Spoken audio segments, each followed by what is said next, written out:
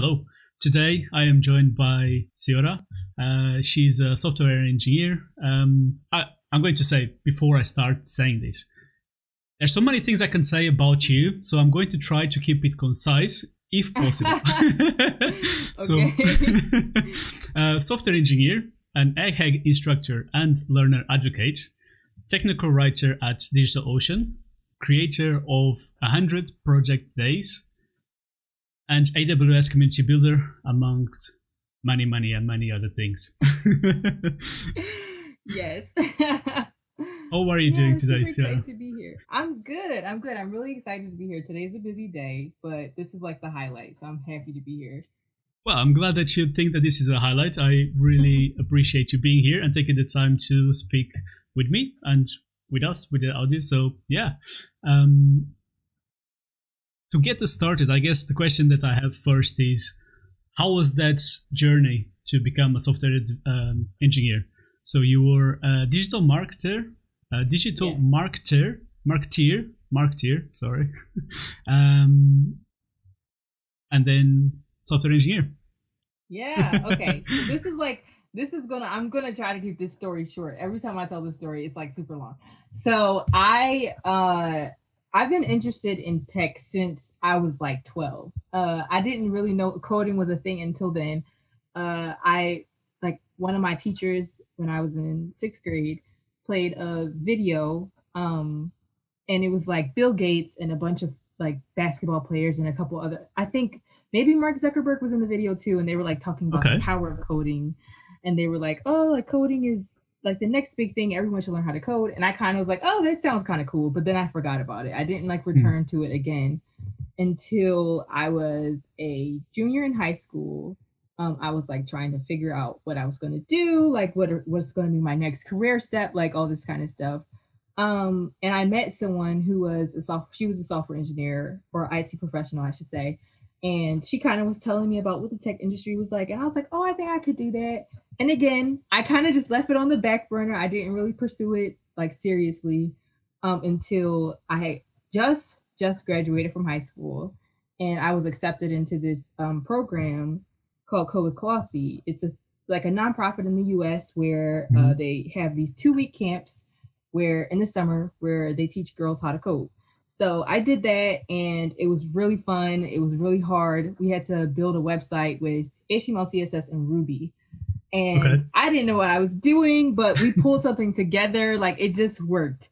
And then I was like, oh, this is really cool. Like I think I really want to do this now. Like that was my first taste of coding.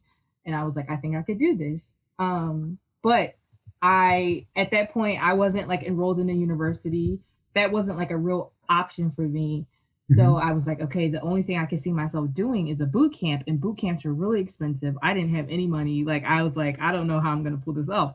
So I ended up just kind of like self teaching, I guess. I did like free code camp. I like bought like a course or two on Udemy and never finished them. Like was super inconsistent. Started, then stopped, then started, then stopped. And I somehow like stumbled into digital marketing. A friend of mine was just starting a business, and she was like, I need somebody to help with digital marketing. So I like joined her, and I just kind of picked it up from YouTube videos and stuff. So I was like doing the digital marketing in the software, like learning to be a software developer at the same time. But I ended up getting sidetracked. I started to focus more on digital marketing because that's just where my career was taking me. And then I ended up doing like freelance digital marketing. I was okay at it. Like I wasn't the best, but I could like pull some strings together with some things with digital marketing. And then, so where am I now? This is such a long story. I feel like I just make this longer than it has to be. So It's fine. fast forward. So fast forward. So while I'm doing the digital marketing, the whole time I still have coding on the back burner. So Mhm. I would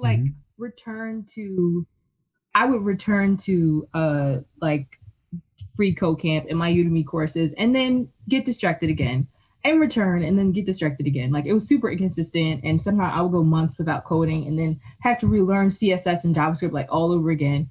And then here comes coronavirus in March of 2020. Yeah. I was yeah. I was doing I was doing digital marketing full time as a freelancer. and I lost every single one of my clients. Every single Oof. one of them dropped me. So I was like, okay, I have no choice now but to take this coding thing seriously. Like, this is literally my only option. And I had just got accepted into Udacity. They have a scholarship for their cloud DevOps program. So I just got accepted into that. And I was like, you know what? I'm going to like go hard and just totally immerse myself in this. So the past like 6 months have been more jam packed than that whole year before that, where I was like trying to learn how to code. I feel like I've put a lot of pressure on myself because it's like I wasted all that time. I have to like make it back. So since then, I've been a little like I've mostly focused on AWS and cloud computing. Um, but I also have like some experience teaching HTML, CSS, JavaScript, a little experience with React. I love Python. I don't get to work with Python as much as I would like, but it's like literally my favorite language. And I know a little bit about databases and stuff like that. So I'm a little bit like I have a lot of knowledge. Well, I should say I have a little bit of knowledge in a lot of different things. And you could probably tell that from all the, like, I'm pretty all over the place. But yeah, so since then, since March, that's when I started, after March, I think in April, I started working with Egghead. And then I had a couple like speaking engagements between then. I started writing a lot more too after March. I think March is when I first released like a blog post that was not through a company I was working for. And then yeah, and then I started working with DigitalOcean as a technical writer in September. So yeah, it's been a crazy year. Like, there's been some career wise, this is the best I've ever done, but year wise, this has been a pretty trash year. So Yeah, so yeah. it's interesting. Sometimes when everything seems to go wrong, for some reason things start falling in place and start going well for Yeah. you, and it's like it shouldn't be happening. But I'm happy that it's happening. It's fine. Yeah. So Yeah. I think I remember you joined Party Corgi in January, March. I don't know. I remember. I think we joined more or less around the same time. Yeah. I believe so. And Yeah. I saw then that you got into Egghead and you became an instructor. And I was like, wow, this is amazing. So yeah, congratulations for that.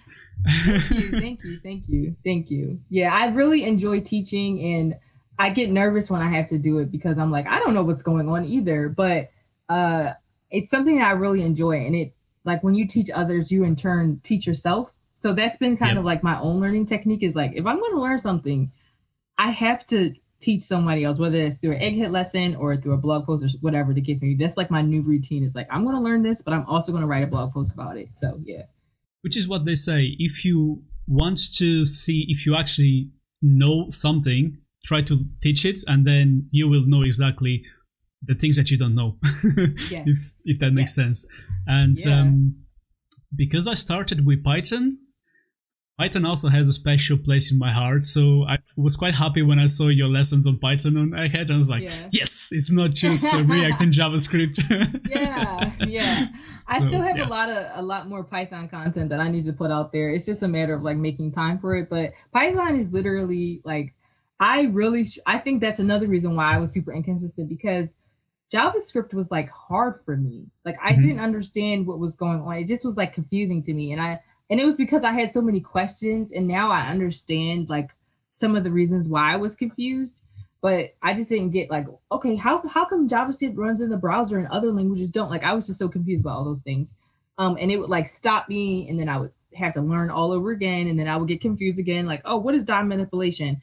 So instead of like continuing to fail at JavaScript, I decided to just try something new. And Python is pretty relevant in the cloud computing world. So I was like, okay, let me try Python out. And when I tried it out, it was like a match made in heaven. Like, I love Python. And now that I know a little bit of Python, returning back to JavaScript, I feel like I understand JavaScript a little bit better. I understand like what's going on a little more. And plus I read more and I ask more questions now. So I'm not as confused as I used to be. But yeah, Python is just like it. I just get it. Like, I just understand what's happening, and it doesn't need like much explanation for me. I love Python. Yeah, I think So when I was starting, I started with the three big ones that existed in Code Academy, which was Python, JavaScript, and Ruby. And I actually started with JavaScript, and I was like, "What the hell is happening here?" And then I started Python, and I was like, okay, yeah, that makes sense. And I sort of feel that I had the same experience as you.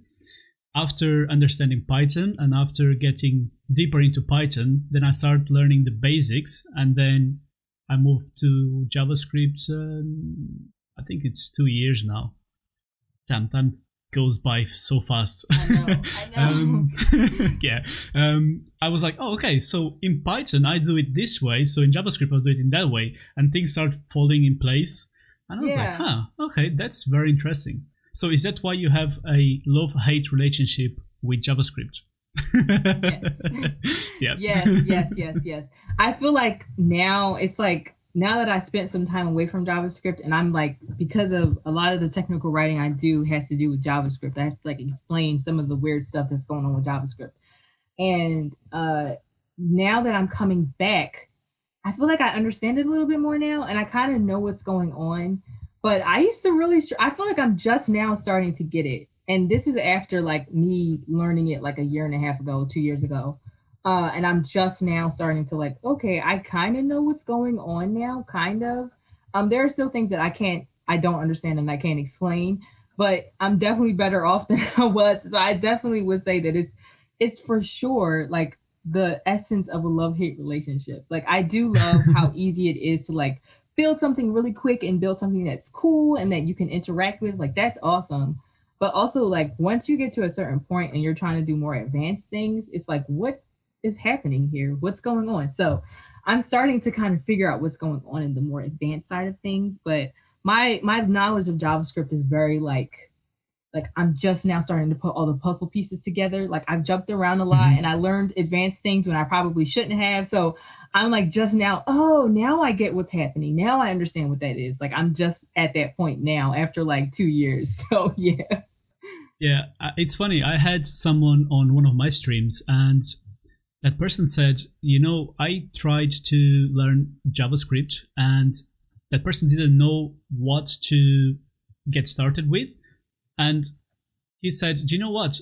I feel that if I learn this specific thing in JavaScript, maybe, Gatsby, in 2 years, Gatsby is going to disappear and then I have to relearn everything again. And I was like, well, probably in 2 years, Gatsby is not going to disappear, but you are still learning JavaScript or you're still practicing React. So those skills are transferable. But it is true, when you are starting and you have no idea where to start, if you don't have this guide, it's like, there's so many things to learn. Maybe I'm learning about DOM, and that's a rabbit hole itself. And it's a little bit more advanced stuff, which I made that mistake in as well. So yeah, I can totally relate to that. It's funny.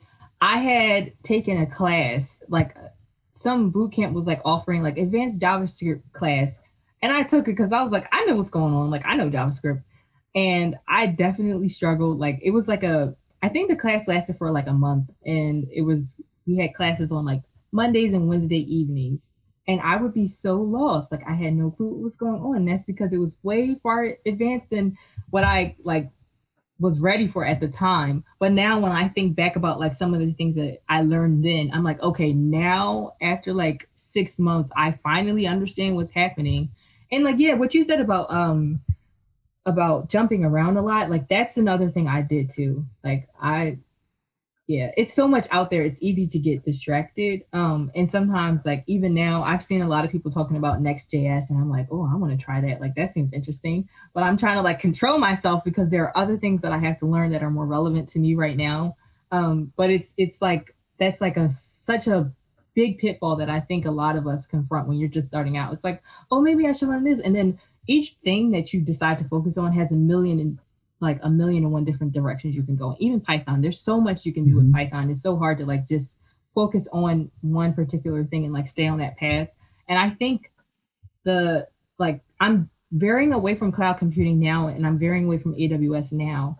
But the thing I'm thankful for is that at that point in time in March, when I got that scholarship, it gave me enough focus to get to like an advanced enough point where if I moved on, I would understand what was going on instead of just like jumping around. So it was like a clear path that I was going to take, that I was going to like stick with. And that really helped like spur on my growth. I think that's one thing that really like helped motivate me to like keep going and stay consistent. So yeah. Yeah, I think it's especially when you're self-taught, there's so many things that you have to learn. There's so many things that seem shiny, and there's so many things that seem interesting, and so many fields that you can say, oh, I think cybersecurity might be cool. And then you go into that rabbit hole, and then you keep on going, and you're like, oh, wait, but I should maybe do some websites because I should have a portfolio or something. Yes. And then, oh, yeah, this everybody's using AWS. Let me learn AWS. And then you are like learning for a full department. Because it's what you said. If you're a self-taught, it's very hard to focus. Yeah. Which it seems in your case, that scholarship was a thing that really said, all right, here's a clear path. It might not be what you want to do in the future, that's going to be my next question, but it might not be what you want to do in the future, but it could be something to say, okay, I have like a specialization, and then I can learn a few other things just for the sake of learning. Right. So going with that, do you want to be a DevOps cloud engineer kind of thing, or you have no idea yet? So there are certain things I really, really like about cloud. I like, and some of them are not necessarily like super techy. Like I do like the fact that, like the JavaScript world, there's so many JavaScript developers, and there's so many people who are into React and those kind of things. But there aren't that many people who are like, I'm a cloud person or I'm a DevOps person. So you can kind of like set yourself apart that way. But DevOps and cloud are like, they're very tedious sometimes. And also sometimes the fact that there aren't that many people who are involved in that space means that when you have issues, it's harder to find help. So, and I've had tons of those. Like some of the assignments I had for that scholarship were like, what is happening right now? So I can't say that I particularly enjoy, especially DevOps. I can't say that I particularly enjoy DevOps. Even though I do appreciate, again, I appreciate the role that the scholarship played in like my whole journey in tech. I do think I'm going to stick with cloud because I think cloud and the serverless is like a really big deal right now. And I think even personally, like when you're building projects, having cloud and serverless on your side means that you can build things that like before, like would usually take lots of time and maybe even a whole team. So I'm going to stick with cloud, I think.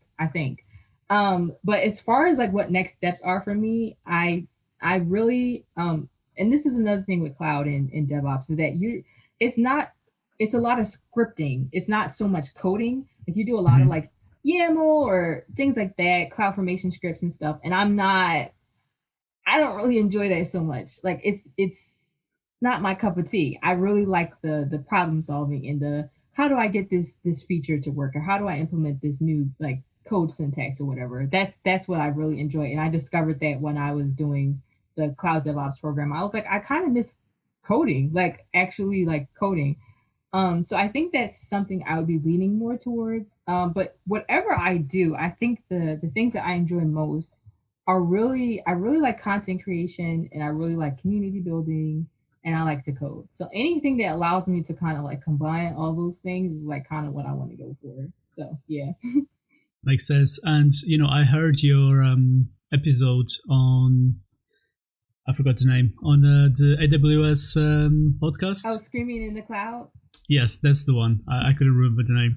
And one thing that the host said was, there's so many things that you can do just on AWS alone that you definitely can't get tired of learning new things just on that field anyway. Yes. And yeah, I think I agree with you. DevOps can be very tedious. That's why you should automate all the things, and that's why I never know how to say this word. Automation? Automation? Yeah, that's the one. Yeah. It's such a big thing in DevOps world because It's like, I don't want to write this damn script every single time, or I don't want to deal with the same sort of YAML configuration all the time. So yeah, just out of curiosity, when you deal with YAML, how annoying are the spaces?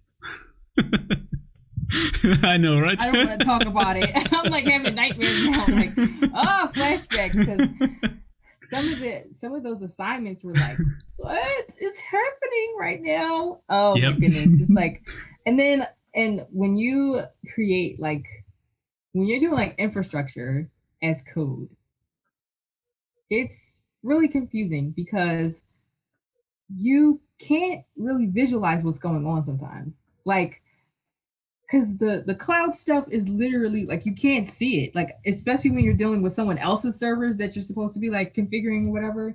So I had a really hard time, like, okay, I don't know what order these things go in. I don't know how to like list this service and provision that server and all this kind of stuff because I can't see it. So that was like a really difficult thing for me. And I'm a very like, for certain things, I'm a very visual learner and I need to like see what's happening to understand what's going on. So I was like, so that part of it is like, that's another part of it that I was like, I don't know if I'm a huge fan of this. But like I'm not going to abandon AWS on like cloud completely, but I don't know if I want to be like, I'm going to be a cloud engineer. Like I don't know if that's exactly what I want to do. I know site reliability engineering is kind of like you do a little bit of both. You code a little bit and you do the like server stuff and all that kind of stuff. So yeah, that might be an option in the future. I'm really like, as far as like future plans, I really think that the thing I most want to go for is developer advocacy or developer relations, because I feel like it combines a lot of what I know I like to do together in one role. So right now, like doing technical writing, I get paid to do technical writing, but all the writing I do outside of that is like just my own free time, and it's hard to make time for that.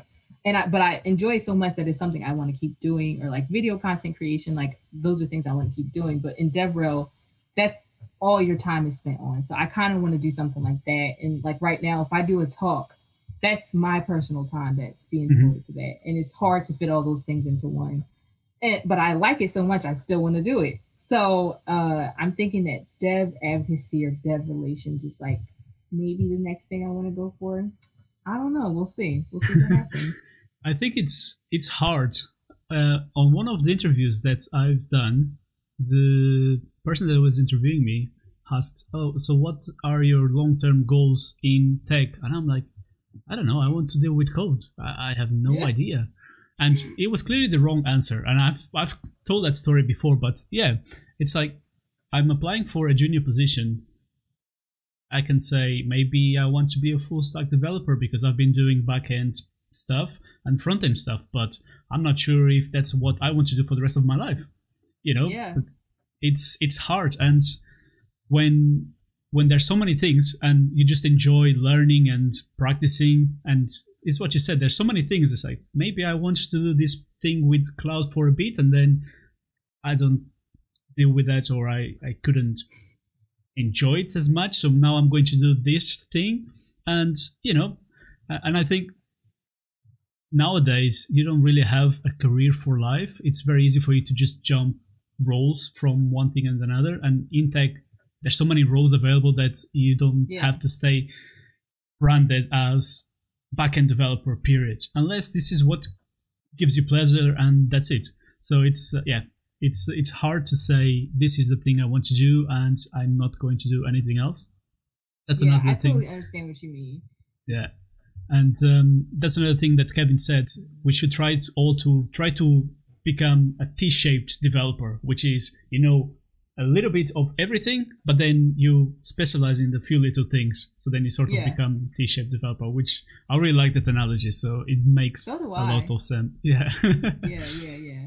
And I think that's like the beauty of the tech industry, is that there's so much. It's like a blessing and a curse, right? Like there's so much out there. So if you do feel like, I don't think I like this so much, there's always something that's pretty adjacent that you can jump to, that's not far-fetched, that won't be super difficult for you. But also it means that it's super hard to focus and like stay on one thing and kind of like focus on that. But I think once you kind of like get good at one thing, like you become a really strong backend developer or a really strong like Python developer. Then once you have those kind of skills, it's much easier to jump around. It's almost like learning a language, right? Like if you have two languages learned. The next one is going to be easier. The next one is going to be easier. So that's kind of how I look at it. Like, uh, if I learned Spanish in high school and I really took it seriously. I'm like, I'm going to really learn this and become fluent. And it was hard. Like the first language to learn is like super, super hard and difficult. And I didn't know what's going on. But once I got that down pat, now the next one is going to be easier. The next one after that is going to be easier. And that's kind of how I look at it in tech. Like it's going to be hard to focus the first like year or two. Like it's going to be hard to find that thing that you want to stick with. And that even though you hate it, sometimes you're just going to like try to get good at it. But once you do get through that and you get to a certain level where you know what's going on, once you decide to jump around and do whatever, it's going to be much easier. So that's what I keep trying to remind myself, like stick to one thing right now, get pretty good at it. And then you can move on to whatever else you want after that. So. Yeah. That is what people say. Learn the basics very well first before jumping around, unless you're jumping around just to see what kind of language you like best. But yeah, like you said, you found Python made sense, and then you learn basics from that. Since you talk about languages, so are you still trying to achieve your dream of becoming a polyglot? It's so funny. Okay, so I still really want to become a polyglot. When I was like 15, I was like, I'm going to learn 6 languages and I'm going to travel the world. But this year, I've been like pretty focused on like tech stuff. So I haven't been, I think my next language though is going to be Portuguese. I have this weird routine of like every morning I wake up, I do my little morning routine and I listen to YouTube videos in a bunch of different languages. Like I listen to YouTube videos in English, Spanish, French, Italian, and Korean. And I do that to kind of train my ears to like at least get used to the sound. Yep. So at least when I decide to start learning a language, I'll have that like, because a kid spends like their first 2 years not talking. And if you count in the womb, it's almost 3 years, right? And they just listen. So that's what I'm doing right now. I'm just like listening. I'm trying to pick up the noises. So whatever one I do decide to learn, it's just that I have to like, again, get to a certain level of proficiency with the tech stuff so that I can focus on other things. Because I'm almost fluent in Spanish, almost. Like if I try hard enough, I think I could be fluent. So the next language I learn, I want to be able to dedicate like a nice amount of time so I can really learn it well. Because I don't like doing stuff and not like doing it well. Like I don't want to learn a language and just like know a little bit of Portuguese or a little bit of French. I want to like know the language. So yeah, I'm not as far ahead as I thought. I thought by now I would like know like 6 languages. I'm definitely not there yet. Hey, but you still have plenty of time. You still have plenty of time. It's fine. And if you need help with Portuguese, let me know. I can help you. So it's fine. Cool. Okay. Awesome. But I think if you know Spanish, you probably will be able to pick up Portuguese slightly easier. I think as well, Italian might be a little bit easier than Portuguese, but they are quite similar, the 3 languages. So I can go around with Spanish, but I don't say I speak Spanish because I speak a mixture of Portuguese and Spanish, which we call in Portugal, Portugal. And with Italian, I used to be better because I was living with Italian people and I used to practice, but now I don't really practice, so I kind of lost. And that's one thing with languages. If you don't practice, it just goes very quickly. It's very time consuming, but I think my little YouTube routine in the morning helps. Like I think that's a good idea. Yeah, I actually learned it. So, oh my goodness. Now I'm about to get really nerdy because I'm like a language That's fine. So I was like obsessed with polyglots, and I used to watch all these videos of these guys who like spoke like 20 different languages and stuff like that. And I would like watch their videos of how they explain how they study and how they keep up with it. And like some of them would say like one thing, which is a method I want to try, is like I was born speaking English and my second language was Spanish. My third language was French, but I learned French from Spanish. So you get to practice your Spanish while you're learning French. And then if you decide to learn Chinese next, you'll learn Chinese from French. So that's something I've thought about doing. But one of the things they mentioned was like they have this routine of like regularly taking in the language. So like they'll watch the news in Spanish, watch cooking shows in French, like those kind of things. So they get accustomed to hearing the language because that's like a big part of it. So I was like, okay, I'm going to do that. Like I don't have international TV, but I have YouTube, so I'm going to use that. And I find that like French is a little hard for me to understand, but Italian and Portuguese, I can pretty much listen and like know what's going on. Like Mhm. I'll be like, oh yeah, without having to watch the video, I'll know that like she's Yeah. putting on her makeup or that he's cooking or whatever the case may be. So yeah, it's like it's one of my favorite things, and I get really nerdy when I talk about it. And I It's wish fine. I was like around more people who like in my area, there aren't that many people who speak different languages. Like there are different sections of Philadelphia where there's like is very diverse, but not my area. And Mhm. nobody in my family speaks a different language, which I really hate. I'm like, I need everybody to learn how to speak Spanish so you can speak with me and we can practice together. But yeah, it's still like one of my biggest hobbies, and I hope that like one day I can reach that like that six number and like know all those languages and be able to travel and like talk to people and have fun. But like post Corona, that's definitely something Yeah. I'm going to try to do. I'm going to try to travel around and speak Italian and speak French here and all that kind of stuff. Sounds like a good goal to try to achieve. Yeah, yeah. Or if you can't achieve six languages, spoken languages, maybe you can do six languages as in coding languages. That's true. I'm getting there.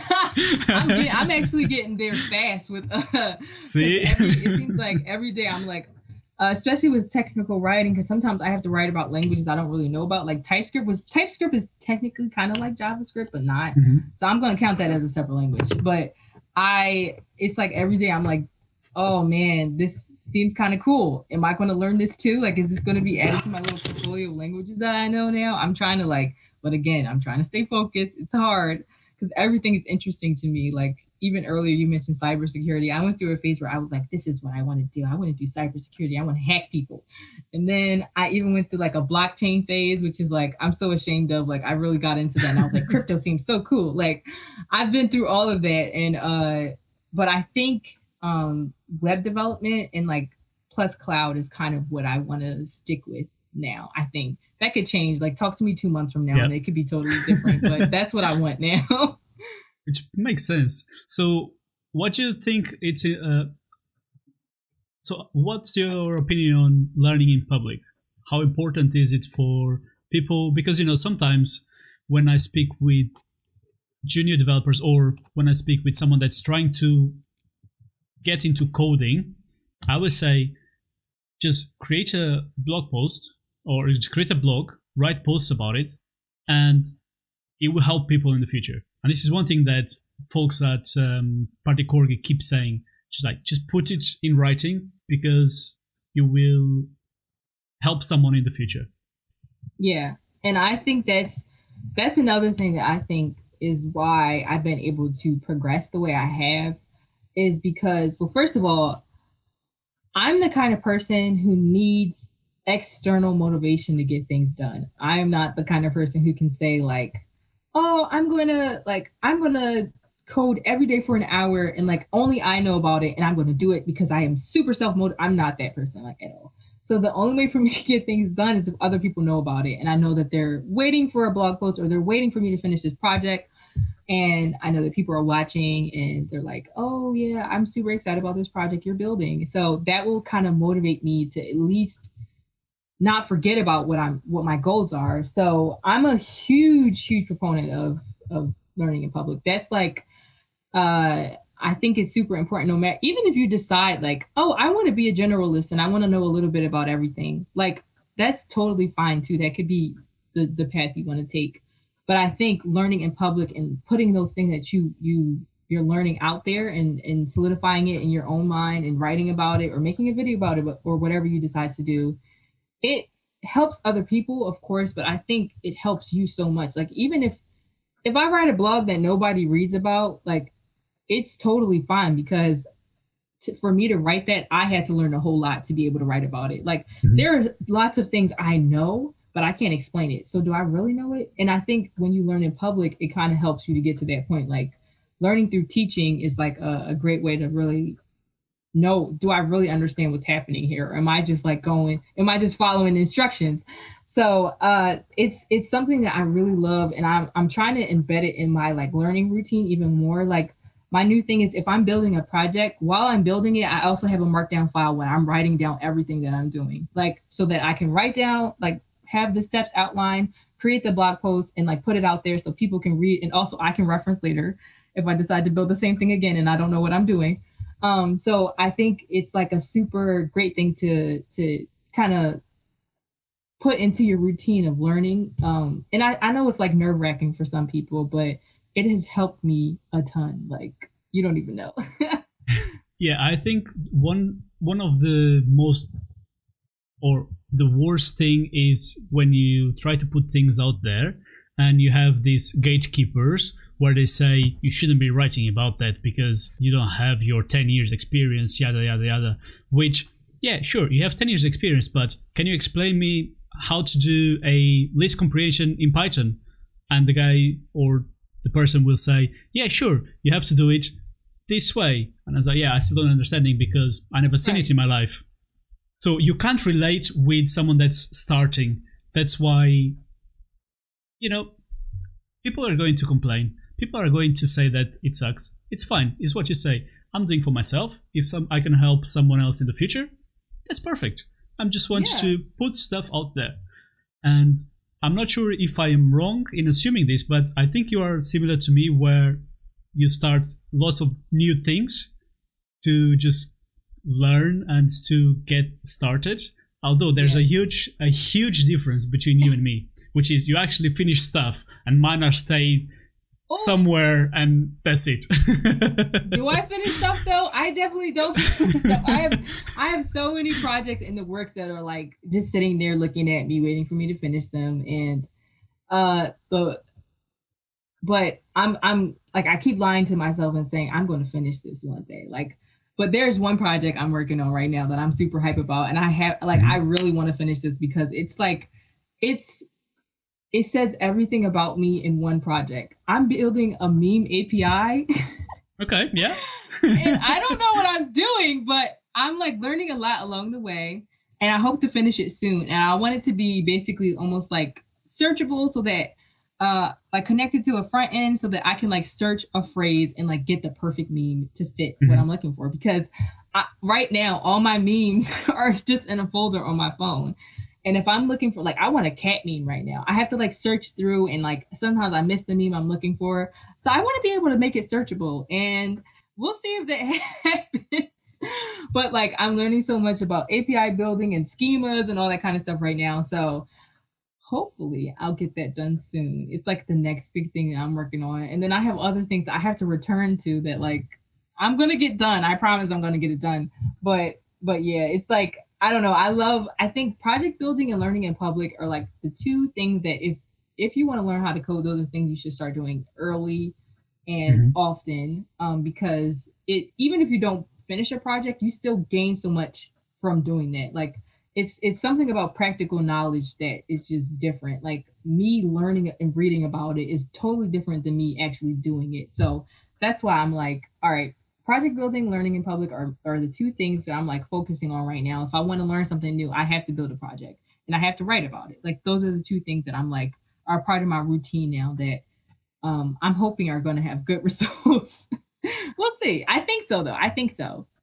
I mean, you are progressing, so I'm sure that you will get something from that. On lockdown, so in March till June, I guess, April, May, whatever it was, time was a blur. I created I created this thumbs up news project, which I followed a Twitter classifier tutorial, and I thought, you know what, it might be really cool to try to get the same thing, classify headlines and just get positive headlines. And I've learned a crap load from that project.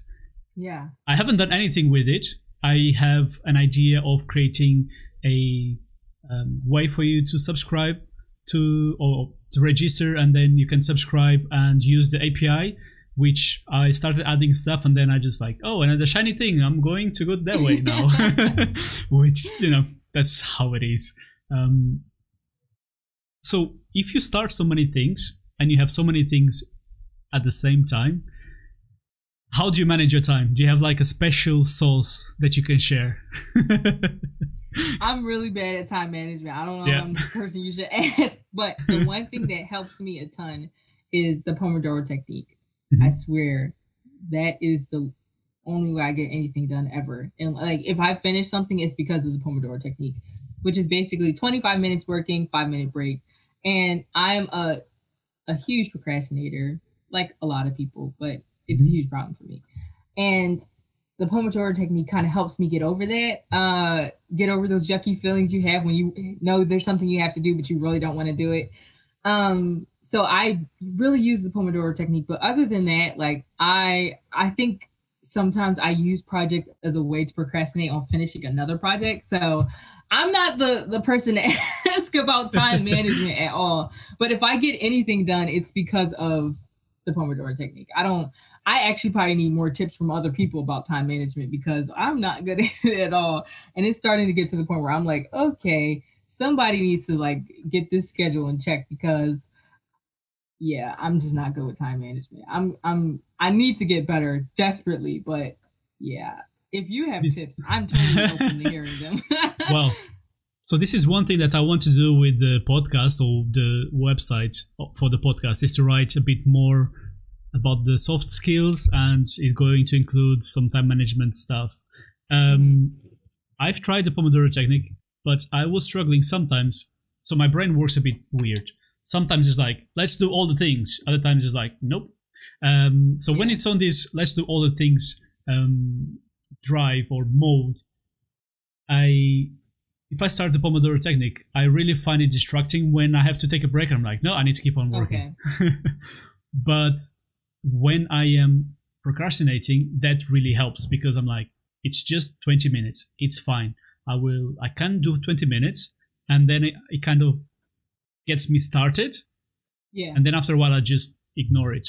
The thing that helps me, and this is one thing that I've been trying to get back to because I've been on holidays and my habits and routines are just gone. As you do, is the night before, I tend to take at least half an hour to write a to-do list of things that I want to do the next day. And then when I wake up, I look at them and I see if it still applies. And then I try to say, from all of these things that I want to do, what's the top priority, 3 top priorities, and I start working on that first. That's what usually helps me. Another thing that helps me is I have a bullet journal and I try to divide my my days, so I can even show you. I'm not sure if it's going to be able to see that much, but can you see? Oh well, yeah. So each square is a hour, and I color code this hour. So sometimes when everything is red, because red is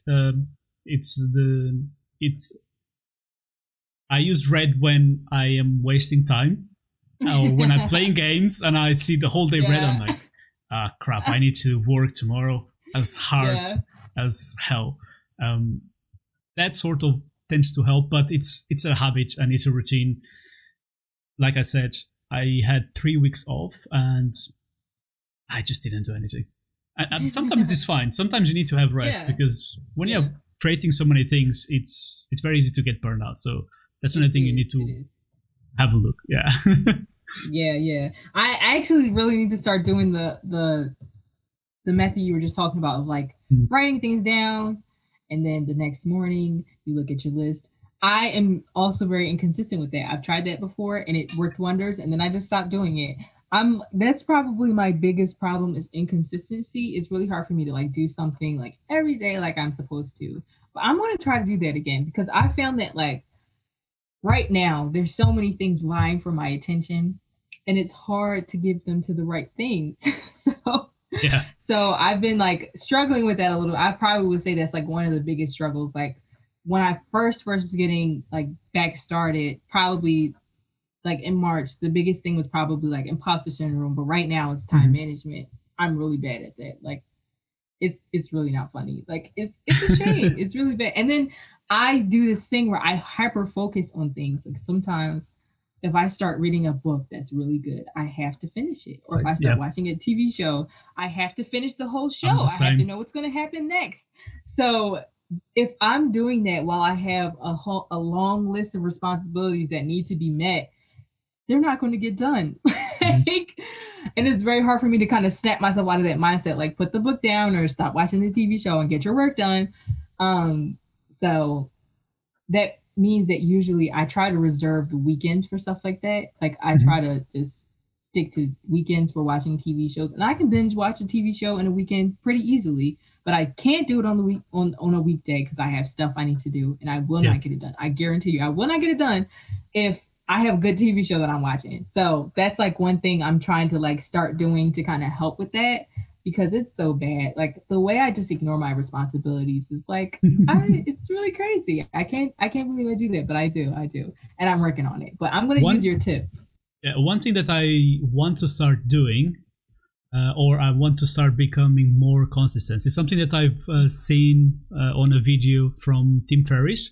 He says that Okay. he does things in batches, and he schedules it on his calendar, those days for that particular batch. So let's say that Monday the 15th, all I'm going to do is write, and that's it.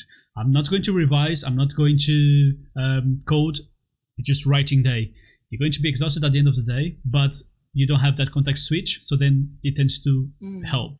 And then the next day, just do revising all of this stuff that you wrote. And then the next day, do a course. So the next day, do this or do that. And that's one thing that I've been trying to do, is to trying to just say, okay, this day I'm going to allocate the whole time for this particular thing. It works. I just haven't got into the habit of doing that Doing it constantly consistently. and yeah, consistently. Yeah. Oh, But okay. I'll have to try that. I think that'll actually work because I do feel like I don't know if this has ever happened to you, but sometimes I'll like finish writing an article and I'm like, wow, that was so amazing. Now I'm gonna just take off for the rest of the day. Like I'm not gonna do yeah, anything for the rest of the day. And that's another thing. Like I get so excited when I finish. I just finished this project, so I'm just gonna like relax for the rest of the day, knowing I have a whole lot of things I need to do. So probably if I try that, it'll probably work out a lot better for me. But yeah, I feel like yeah, that's probably the biggest thing that I'm like, I need to work on, and I need to work on it fast because it's going to start affecting my performance at work, things like that. If I don't get it under wraps, yeah, which I think that's the risk that you um, English hard. That's a risk that you. Let me try to rephrase that. That's something that can happen when you have your to-do list with prioritization. Because let's say that you have 20 things on your list and you only have two high prioritized tasks. yeah, You tick those two and it's like, okay, I'm going to have a break now. So you have to keep on like forcing yourself to keep on yeah, going. And I do yeah, exactly the same thing as you. So I think it's yeah, yeah, it's normal to do that. So you yeah. said It's hard that to keep the you momentum. yeah. You said that you struggle with imposter syndrome, which I think it's something that we've all dealt, and even now I still do. Streaming helped me, and we were talking about that before we went live. That you should start streaming if you had the time for it. Yeah. But yeah, how did you surpass that? Or Okay, so I don't know if I've actually surpassed it because I still feel like, oh, I kind of snuck my way in here and people just didn't realize. Like I still feel that way a lot of the times. But the difference is that now I don't necessarily let it stop me. Mhm. Um I have a story to tell and I hate this story because it makes me so mad at myself, but when I was first learning to code like a year and a half ago, there was a company in Philadelphia that was hiring for an internship in the summer. And I applied for it and I got like an interview. They were going to interview me and then we were going to do a technical challenge. And I got so nervous about it. I like canceled. I like emailed the lady, like, I'm sick. I can't make it. Like, I don't think I can do this. I'm really sick. And she was like, oh, can we reschedule? And I told her, like, I don't think so. I'm really, really sick. And I ended up missing out on the opportunity, which I probably could have gotten if I really just put my mind to it and practiced and studied or, whatever the case may be. And I, to this day, sometimes I think about that. And if I would have taken an internship, I could have been much further along right now. And I don't ever want to repeat that. Like, so the feelings come all the time. Like all the Yeah. time, every day, something I have to deal with.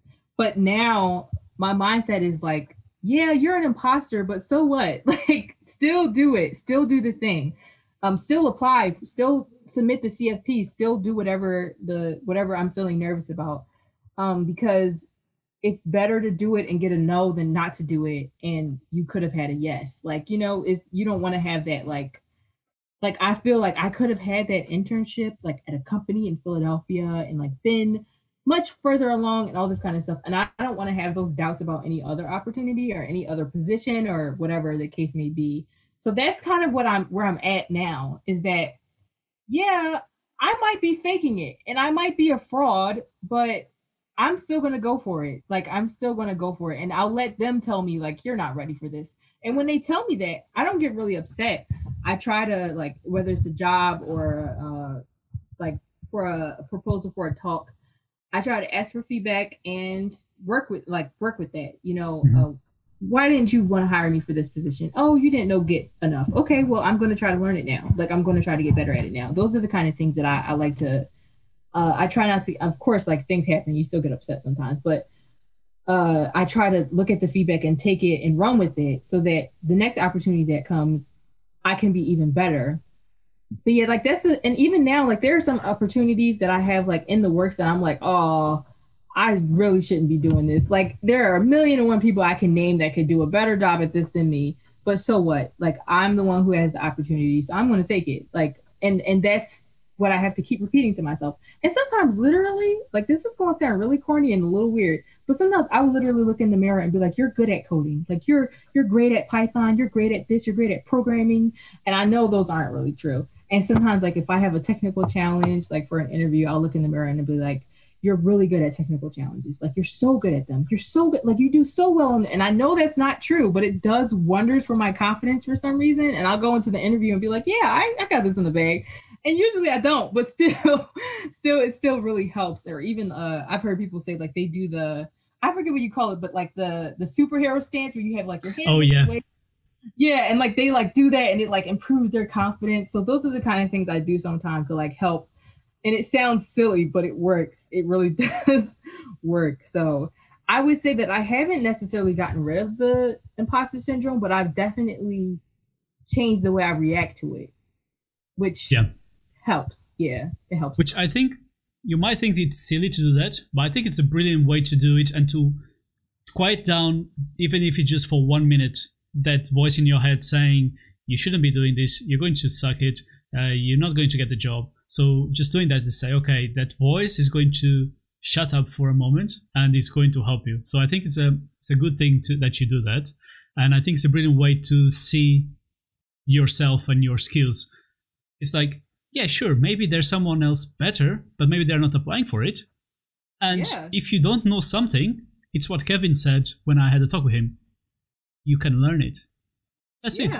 And you know what did Kurt say on one of his interviews? That the person said, ask him a question, and he was like, I will just Google that. I have no idea how to answer that. And they were like, huh, didn't expect that answer, but I guess that's correct. That's it. And that works. Like it works. And it's okay. And like honestly, I had a problem recently. I was like writing an article on, what was it? It was something, singletons in JavaScript. And I had no idea what was going on. I was like, I don't know what this is. And I asked someone who's more senior on my team, and I was like, can you help me figure this code snippet out? Like, I don't know what's happening here. And he was like, I don't really know what's happening either. And that was so validating for me. That was like, oh my gosh, we're both confused. So it's not just me. And I feel like it's like that a lot more times than we think. There are a lot of times where people are like, I don't really know what's happening here either. And I'm just faking it. And I feel like we're all faking it and it's okay. So it's not necessarily a bad thing to not know everything. That might actually be something that you can use in your favor, which again, is like another thing that I look at with imposter syndrome. Like, I have an ongoing running list of everything that I'm good at, everything. Like literally, it doesn't even matter if it's not related to tech, but like if I have a moment before I give a talk or before I'm interviewing or whatever, I'll read that list. Like I'm really good at cooking. I'm really good at like memorizing lyrics. I'm not great at singing, but I still have a great taste in music. Like I have this list of just silly things that I'm like, I'm good at this. And I use that. I am going to interrupt there. everybody is a great singer in the shower. That's true. That's true. Yes. I actually agree with you. The neighbors might not like it, but we are always sound amazing when we're having a shower and we are singing. So, Yes. A little concert in the shower. What? Yep. Yes.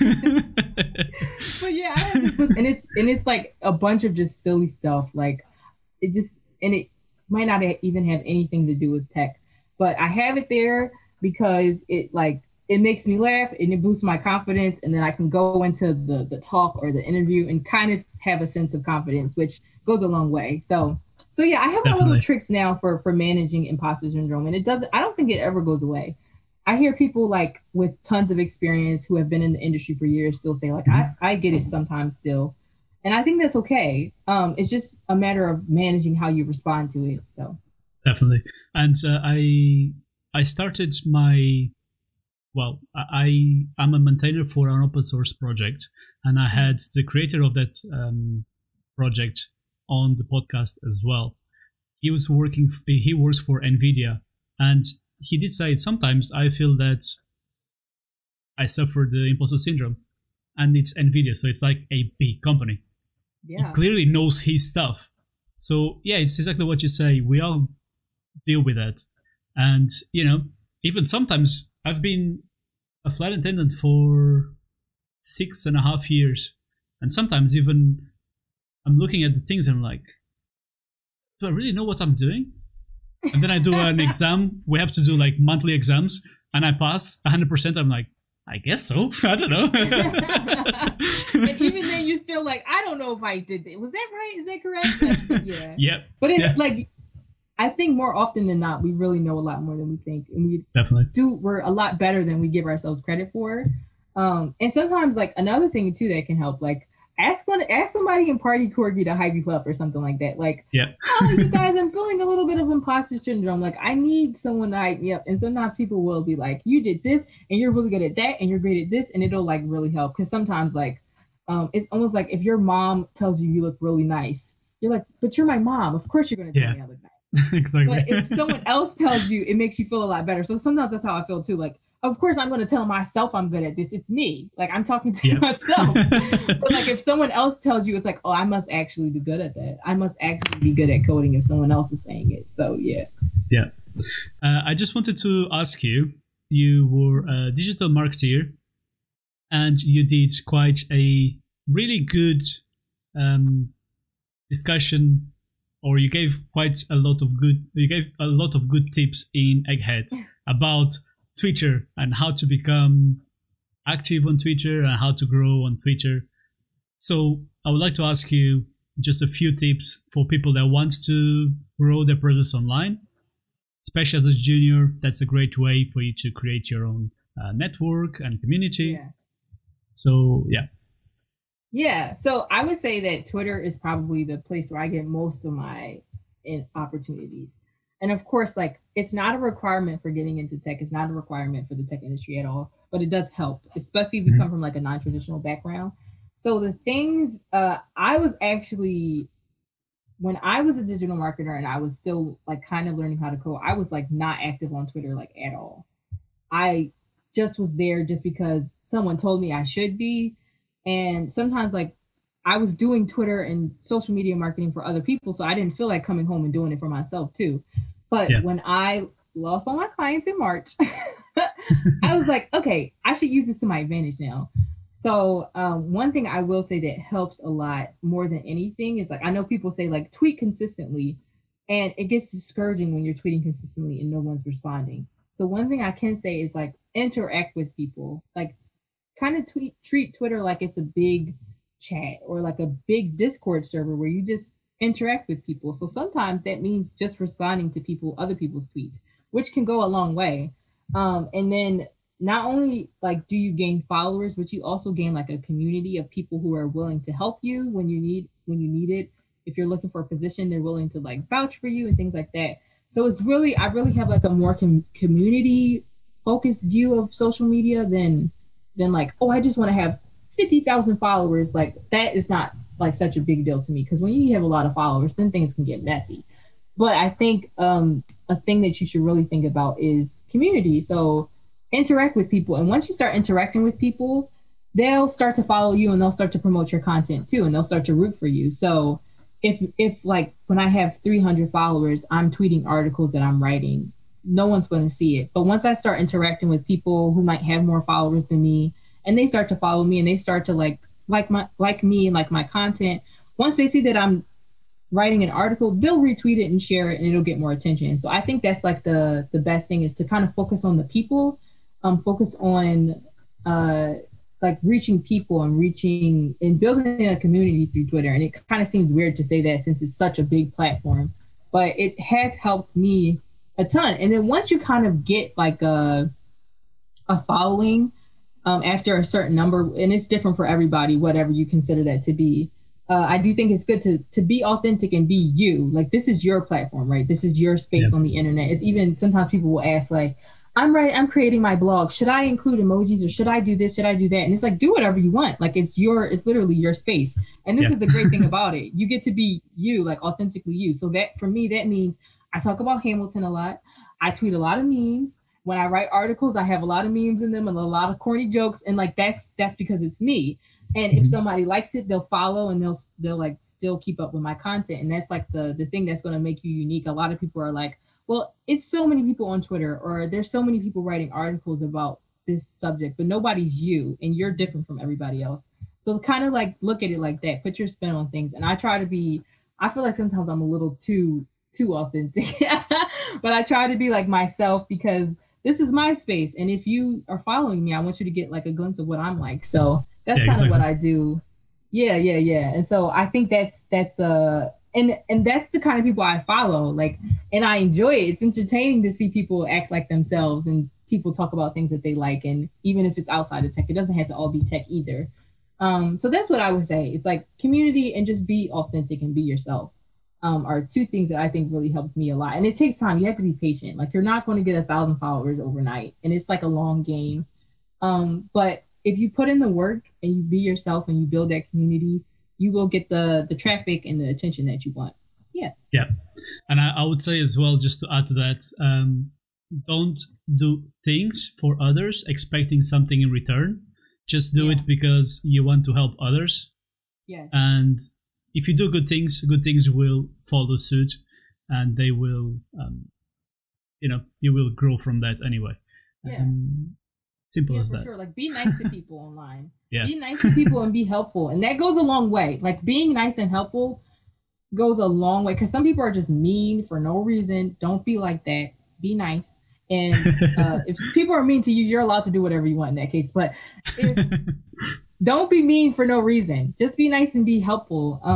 And that's another thing that I think helps, because it's so rare, actually. Like, it's so rare for people to just be nice. Yeah. So when people are nice, they take account of that. And again, it's kind of a part of like building community. Then people will start to really like you. So yeah. Just to finish this off, if you were looking at a 6-year-old Ceora, what piece of advice would you give yourself? I'm sorry. That's right. My microphone just cut off. Can you hear me? Okay, perfect. All right, perfect. Awesome. I couldn't hear you for a second there. Okay. Sorry about that. That's all right. So if you're looking at a 16-year-old Ceora, what kind of advice would you give yourself? What would I give myself? I would probably say spend a lot of time with your friends, because in 4 years, like, you'll be stuck inside and you won't be able to go out with your friends like you want to. And travel as much as you can and learn as much as you can and keep learning languages. Yeah, That sounds a good. That sounds a good piece of advice, or a few good piece of advices. If people want to get in contact with you, where's the best place to do so? I'm assuming it's going to be Twitter, but I'm at Ceoreo _, so that's CEEOREO _. My DMs are open, and I also have a contact form on my website, but like, I don't ever check that, so it's best to reach me through Twitter. All right, awesome. Thank you so much for spending the time to speak with us and share your story, and I hope you have a good day. You too. Thanks for having me.